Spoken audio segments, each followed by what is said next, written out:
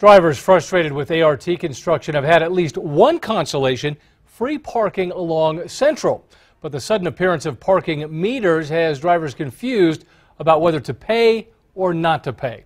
News 13's Rebecca Atkins is live in Nob Hill. Rebecca. Well, Dean, people parking next to these new meters are pumping in the change, but it turns out they're wasting their money, at least right now. And it seems the city hasn't made it easy for people to keep up with the rules.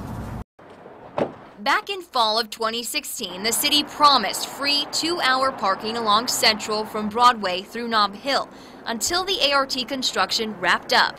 Now the city's putting all the parking meters back in along Central.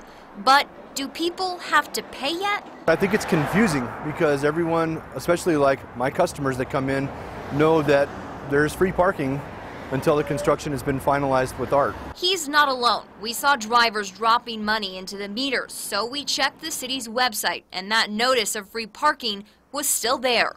As of this week, construction firm Bradbury Stam is still sending out construction updates showing there's still work happening along the ART corridor within the free parking zone. The construction is still not over. If you look up and down Central, you'll see that they're still taking out parts of the street. They're redoing the bus stops. There's still orange cones all up and down, even in Nob Hill area. But after a few phone calls to the city, we learned the parking is still free, but not for long.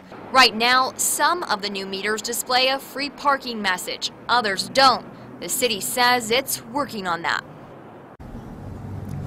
Now, we were just told that drivers will have to start paying the meters in about 30 to 45 days, depending on how the ART construction comes along. You can still get a ticket for parking in those free 2-hour spots. That's if you park there for longer than the designated 2 hours. Dean, back to you. All right, Rebecca, thank you.